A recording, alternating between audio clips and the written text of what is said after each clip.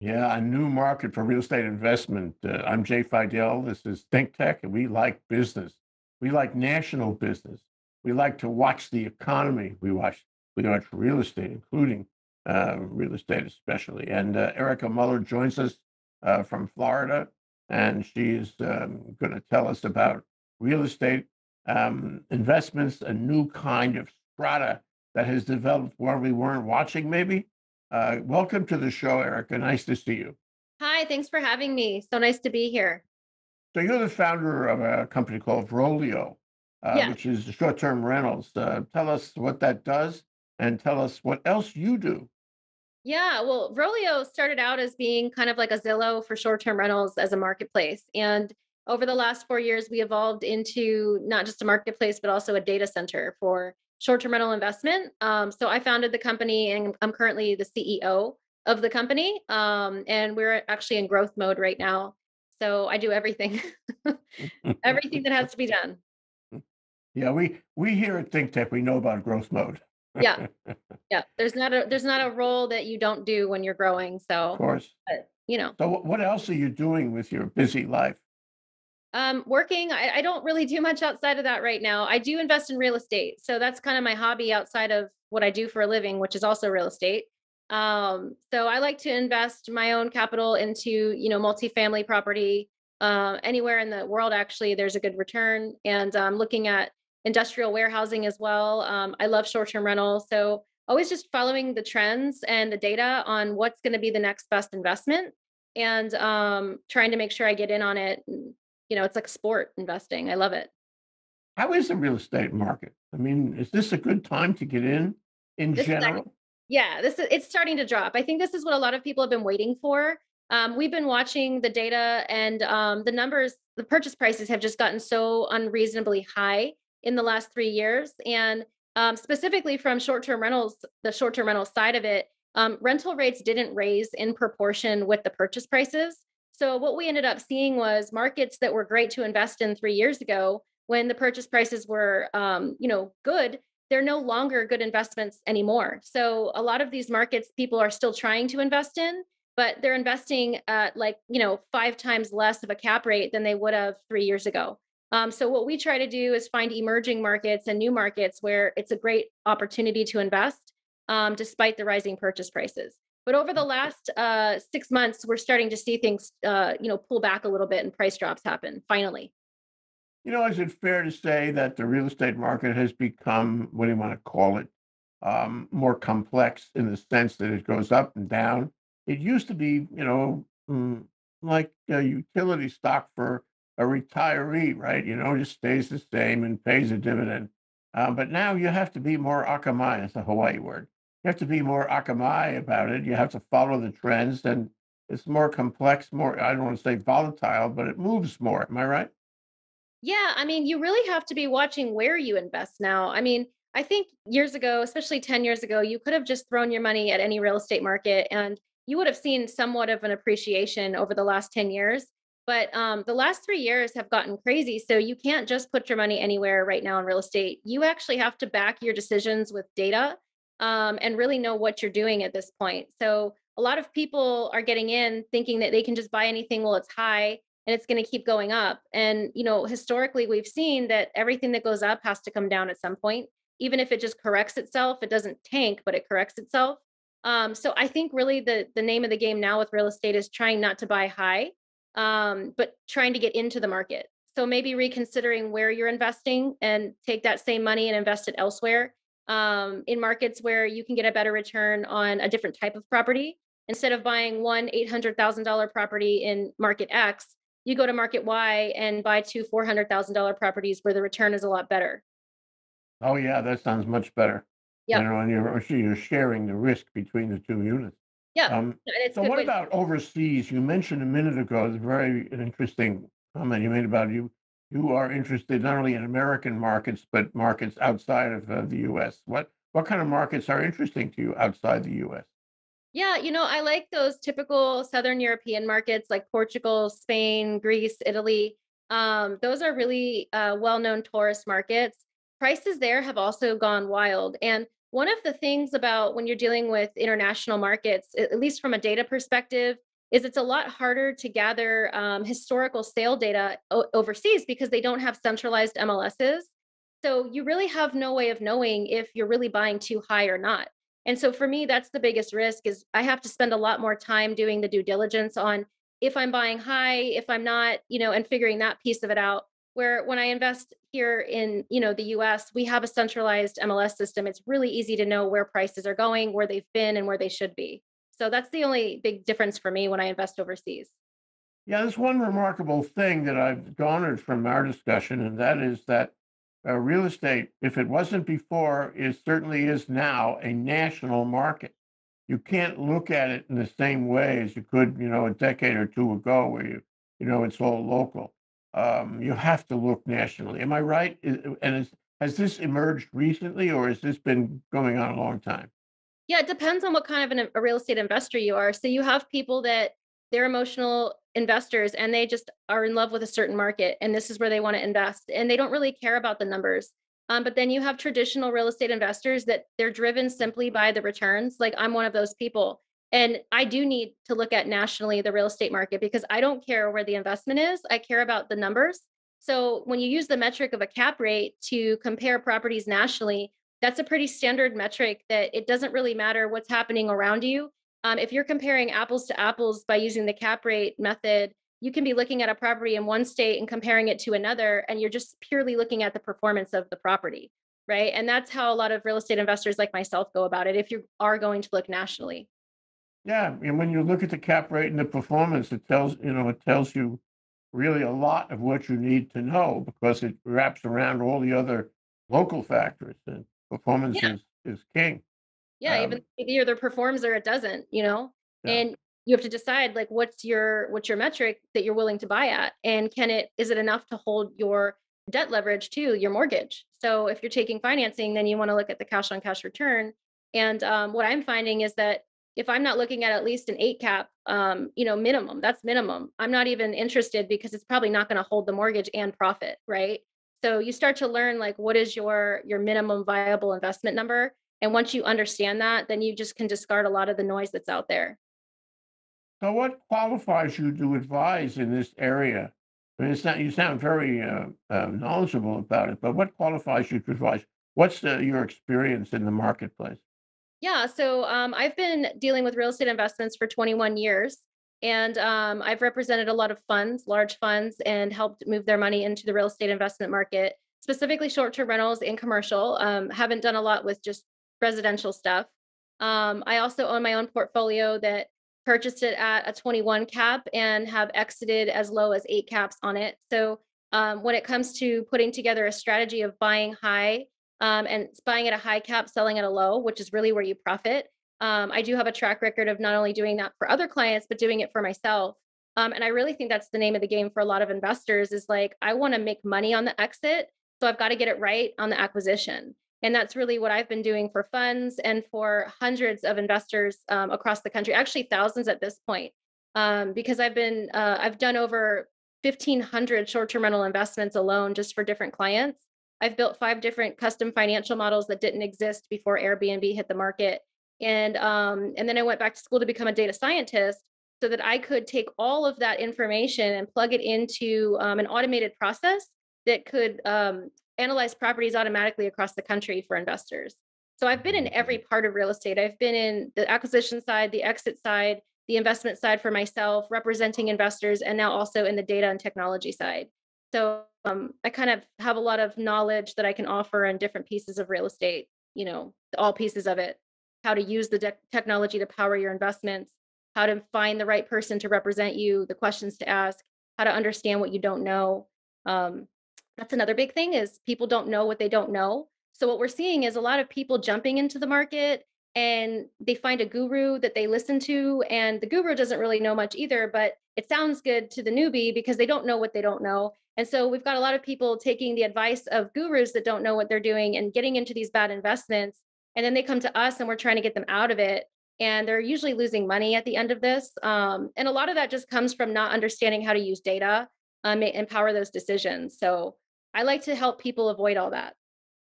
Are you part of a young generation of knowledgeable people who can provide this advice, who have this experience, or are you the only one you know that does it? So, well, when I started out doing this in short-term rentals back in 2007, 2008, I couldn't find a single person in the whole country I could even refer a client to in another market because nobody understood short-term rentals yet. It wasn't a thing that people were doing. I happened to be immersed in it because, like in Hawaii, in Florida, we've always been a destination market, so you're exposed to it, by default. But the rest of the country was not really exposed to this unless you were in a destination market like Hawaii. So this was like, 15 years ago or so. Now, fast forward to today, Airbnb has been around since 2008. It really gained traction in 2012. Everybody knows what the short term rental is. So there's a lot more people out there that are starting to do it. So in the last 3 years, I've noticed more and more people coming into the scene that I feel like, okay, I can start to work with these people. They know what they're doing. I also created a training course to teach real estate agents how to sell these type of properties and how to do this. So, I'm trying to help facilitate the education around that as well, because it is a huge thing and people need to know how to work with it. Yeah, it is a huge thing.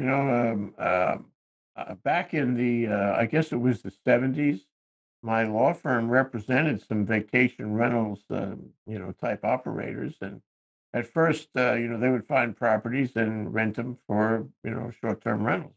And that was a new idea. This is in Hawaii, right? Yeah.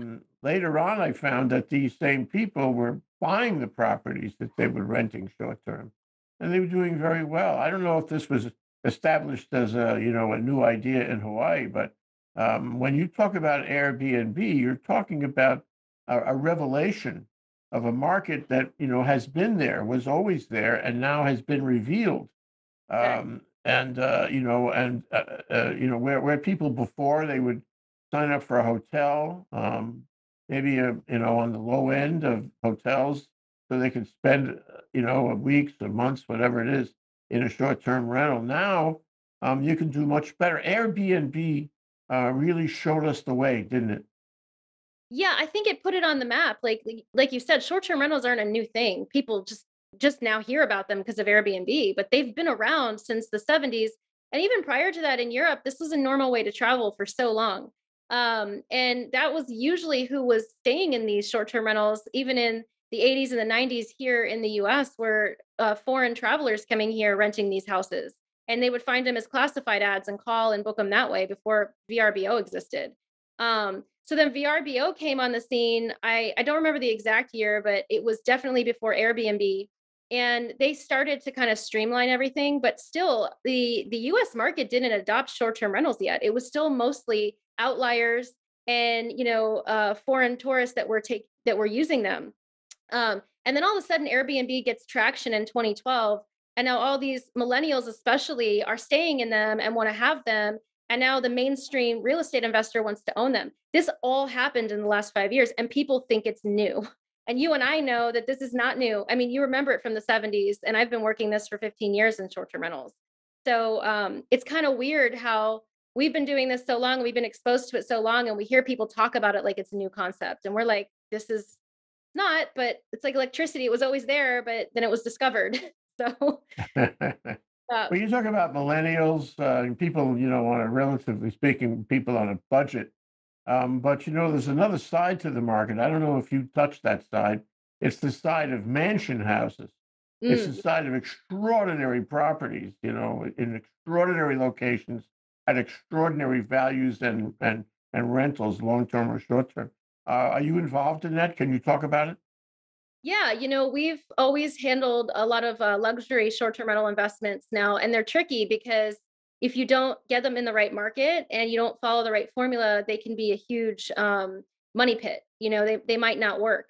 So when it comes to those type of investments, they were doing really well 2 years ago, even last year, the big luxury houses. But we've seen sort of they start to get priced out, even the mega mansions, even these like extraordinary homes, they're starting to get priced out really of profitability. So what I want to know is who's buying them and why? Because if you're buying them as an investment, I'd like to see how those numbers are working because we don't have a pro forma that exists in any market showing profitability at today's prices for even those mega mansions. But we did see them hitting a lot of profitability at prices 2 years ago. So I have noticed a dip in the average sales price of the investor and what they're buying on short-term rentals. Last year, the average sale price was at 100 $850,000 was what investors were spending on average, right? Some more, some less, but that was average. This year, we've seen it drop to almost $690,000 as the average purchase price. So what that's telling me is people are starting to realize that spending more doesn't mean profitability. But those mega mansions and those extraordinary short-term rentals, they are absolutely beautiful. I love to stay in them. I don't know that I would own one right now. And we have two issues about short-term rentals in Hawaii, and they still alive and controversial. One is the issue with the hotels. I mean, we're loaded with hotels. Where a hospitality industry state. It's our most important, honestly, it's our most important industry for sure. And they Mhm. don't particularly like short-term rentals because it eats their lunch. Yeah. So can you talk about that? How do you deal with that? Because sometimes you run into, economic and political resistance by other formats.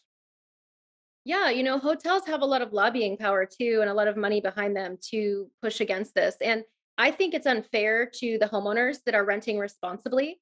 Now, I want to say the difference between people that get these properties and they allow parties and they disrupt the neighborhood and they allow all kinds of things to happen at these houses that should not be going on, right? Those need to go. But people that own these properties, and this is actually an investment for them that helps pay their bills, that helps, fund their lifestyle. This is their income. I feel like it's not fair to have to push them out of the market and make them pay for what other people are doing wrong. Because it's all about the right to do with your property what you should be able to do with it. It's your property, and if you're not hurting anybody and you're following the rules, why should you not be allowed to do that? There's more than enough tourism in Hawaii to feed everybody, right? When I see hotels getting involved and trying to shut down the average owner who's following the rules, who's this is their income, I just see greed and I don't think it should be happening. I do think there needs to be regulations in place that restrict the way you run a short term rental, and those rules absolutely need to be followed. And if you can't follow those as an owner and you're not responsible, you should be shut down. But why should somebody who does follow the rules, pay the taxes, and do everything they've been asked to do get shut down because hotels don't want you taking money out of their pocket?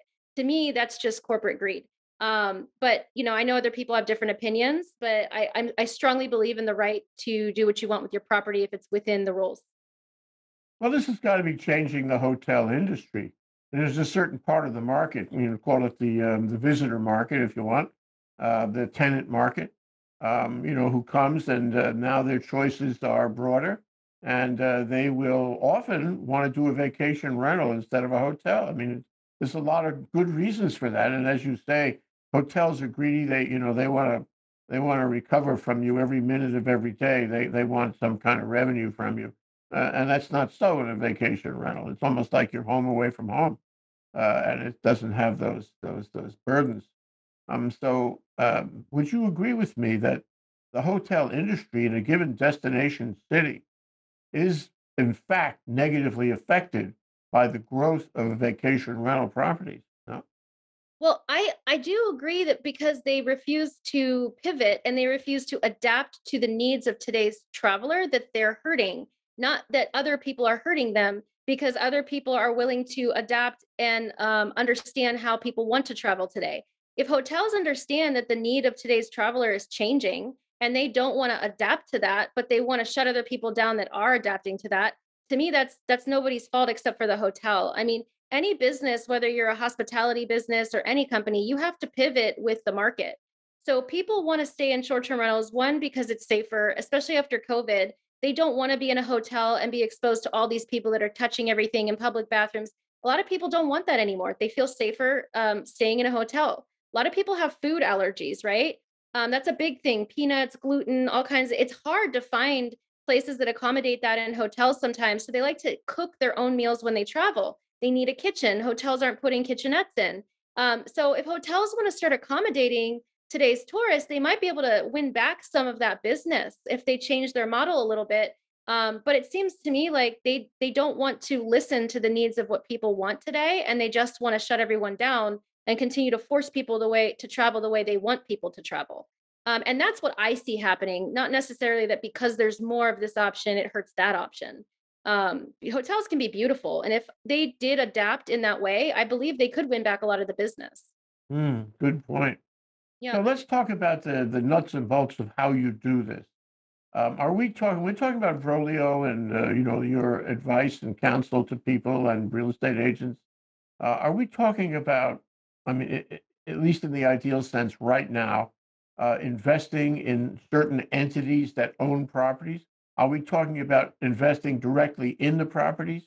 Is it collaborative? Is it individual? And how is it structured, at least as far as the deals that you see happening? Yeah, there's so many different ways that people are doing it. The most common way is you have a regular person who has a full-time job that has money they need to move somewhere and start creating investments for themselves. Those people usually start by forming an LLC and then buying a property in an LLC and getting up and running that way. And what I usually recommend to people is if this is a business plan for you and you're going to build out more than one property and you want to generate and replace your own income with real estate, it's best to find one market that you feel good about and scale it out in that one market with like properties because you scale out easier with management and you can make the most of your advertising dollars as well. So if one property is booked, you can move them to another one that's just almost exactly the same or right up the street. But if you have one property in this market and another in a different, you're having to start your marketing and management model up in every single market for one property. That doesn't make any sense. So it's easier to scale out and earn more profits if you stick to the same market. And if you do it in an LLC, it definitely makes more sense from that perspective, especially for taxes and whatnot and liability. So a lot of people are doing that. Another way people are investing is they're putting their money into a real estate fund that is buying short-term rentals and then giving them a preferred return. So if they don't want to deal with any of it, they just put their money in this fund. The fund pays out the preferred return. And some of these funds are even offering the ability to stay at these properties, right? As part of a perk of being a part of the fund. Another way is I've seen fractional ownership popping up all over the short term rental world. So there's companies out there that allow you to buy in as a fractional ownership on these short term rentals. I don't trust that model too much because when you start doing the fractional thing, you take the human component out of the short term rental ownership. And from what we've seen based on the data with reviews and how it affects your revenue, the most profitable short term rentals are always the ones that are run either by the owner or a local management company that puts a personal touch on there and brings those people back every single year. And a lot of those big corporations that try to just do this like from a big corporate approach down, they're losing that personal touch and they're not getting as good of a result with repeat guests and reviews. And that actually hurts the owner because you just hired this person to run your investment for you. And if the person that's running your investment for you is really just like a computer somewhere and it's not really putting a personal touch, you're going to get yeah, your competitors are going to get better reviews than you and you're going to have to cut your rates down to compete with them. So there's a whole strategy behind it. You just have to know all of this going into it. Yeah, it strikes me though that when you're selling an interest in an LLC or a corporation or a fractional interest in property and giving assurances of a specific return, cap rate, what have you, that sounds an awful lot like it's touched by the securities laws. And I wonder how these entities get around that. Yeah, that's a really good question. And I never really dove too deep into that because I kind of stayed away from fractional ownership. But I think there is a way to get around it because you are buying an interest in real estate. And, real estate doesn't really fall under that unless you start to either tokenize it or turn it into some kind of like shared stock or whatnot. So I do think that they're protected in some way from the securities, but I don't know for sure because that's not my specialty and I don't really do fractional. So it's a cool thing for us to dive into maybe on another call or show. Yeah. Okay. Well, that takes me to what I want to ask you about the show. We would like you to do a regular series on ThinkTech, Erica. And I wonder if you could describe what you have in mind as to the coverage of that series, and if you could give us some examples of the kind of episodes, the kind of guests, the kind of content you would want to roll out. Yeah, so I really like to do content around emerging markets, where to invest, how to analyze those markets, what does the data say, why should you put your money there, where you should actually put your money right now. Is it best to put it in one property or multiple properties? Um, so a lot of talks about around the acquisition side of it. And then also the exit side of it, like what is the landscape like right now? If you own these kind of properties and you want to sell them, what does it look like? Is this the right time to do it? Should you wait? How should you approach it? And then I'd love to bring on different owners of short-term rentals, especially from the Hawaii market, um, and really talk to them about what they're doing to create a profitable rental. What's the strategy behind it? Some of the struggles they're going through right now, what they're dealing with in terms of trying to, make sure they achieve this profitability in a down market. And then I'd love to also talk more about restrictions and regulations that are happening around the country and keep people informed of like this market is looking like they're going to start restricting short-term rentals. This one you might want to pull back on. Here's what's happening here. Like I know in Hawaii, I think in November, you guys have in Honolulu some restrictions going into place on 90-day minimums, and that's really going to affect a lot of people. So anyone that was thinking of buying a property in that market, they might still want to do that, but we need to talk about a strategy about how to approach it to achieve those 90-day minimums because before it looked like, your strategy was to do 1 week here, 2 weeks there. So not push people away from a market, but re-strategize about how to enter into that market. Mm. Wow, that sounds interesting. We'll set that up, and we'll publicize that, Erica, Cool. and we'll settle on a title for it. Maybe something about short-term rentals America, something along those lines. That would be But I really want to go ahead. Oh, I said that would be really fun. Thanks. Yeah, I want to ask you one last question. In this show with you and me today, we've covered a lot of the possibilities and a lot of the issues. There's a lot of issues here. Yep. And we live in an economy which is up and down. Some people are optimistic. Some people are very pessimistic about the world today. And I just want your thoughts to close here about where you think this slice of real estate activity, this slice of real estate investment is going, the dynamic into the future. Where does it fit in the American economy and the American real estate market in general? How do you see it changing and changing our real estate, community? That's a great question, and I'll be quick on that because I know we're out of time. Short-term rentals are the future because we see that the way that people want to live their life is inching more and more towards a digital nomad lifestyle. People ever since COVID don't want to go back to work, and now that they've had a taste of being able to stay home, work from home, and travel anywhere, that's we've seen the results of that just in the last year. Longer stays, I think it was 30 plus stays, were the top booking category and top growth category on Airbnb in the first quarter of this year. So, what that's telling us is that more and more people are demanding these short term rentals across the country and across the world because they're starting to live their life differently. People aren't spending it behind a desk anymore. They have the freedom and flexibility to travel. So, short term rentals are the future. We're watching the growth happen with it. It's not going anywhere. And it's not even just from people that are going on vacation anymore. It's traveling nurses, it's digital nomads, it's people that are coming in for football games. Like we've seen all kinds of trends in this. So this is just the beginning, definitely not the end. This is going to be this is already $1 billion asset class, but it's going to be as big as commercial real estate. So definitely like don't write it off right now. Don't write it off yet because it has a lot of room to grow. Erica Muller, looking into the future of short-term rentals in America and otherwise. Thank you so much for joining us today. Thanks so much for having me, Jay. Aloha.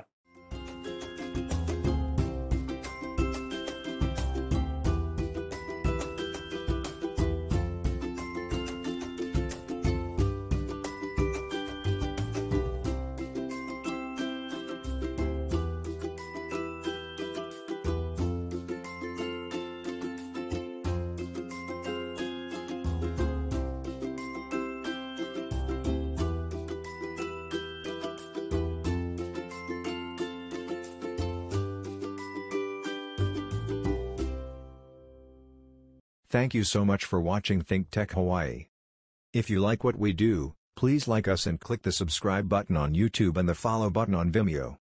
You can also follow us on Facebook, Instagram, Twitter, and LinkedIn, and donate to us at thinktechhawaii.com. Mahalo.